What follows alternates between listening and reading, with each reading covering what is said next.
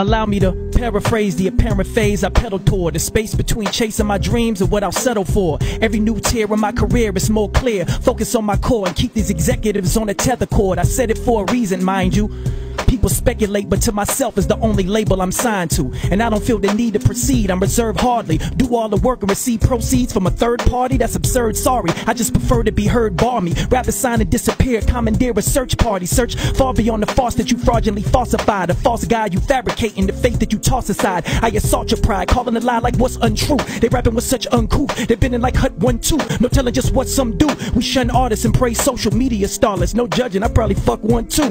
This is here, this is now, this is how we are viewed. We cop shoes before food, cause our values are skewed. We spin bread to get breads, it's in bread. We've been bred, we've been fed and misled. We duck shots to misled. With this said, I'm trying to paint it clear as possible. Some people are roadblocks, I had to steer those obstacles. I would not let it swerve me like the clergy to the flock, or the distorted plot they try to smear this gospel through. My lyric and vocal expression has never been questioned, I know what it's worth. You cannot define, I try to confine what is inside, I try to pervert. But if it's this lame, I will disclaim with a disdain from a disdain, saying his name in a dismay. I will display showing dismay. But on this day, my total intention, total the totem you hold for suspension. I'm engrossed in my own convictions. I know that my foes are stricken with jealousy and contingency, stalking my timeline, but make sure they never mention me. Lyrically, there's no comparing now.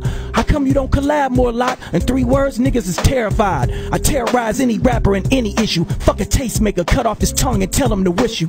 Rappers use big words but don't be saying much, to overcompensate for the music they had to rush. Instead of creative ways to convey what they feel as such, they try to overcomplicate through their lyrics, and that's a crutch. Clutching your notepad, you're so mad that you pretend, so you spit the most far out shit that you can pen. But when you try to sound smart without substance in your art, you're just as bad as the swagged out rappers that you condemn. Then a fan once wrote, we sick of gimmicks, see, you gotta be controversial and diss them for empathy. But if I only become worthy by giving you controversy, then in reality the only real gimmick is me.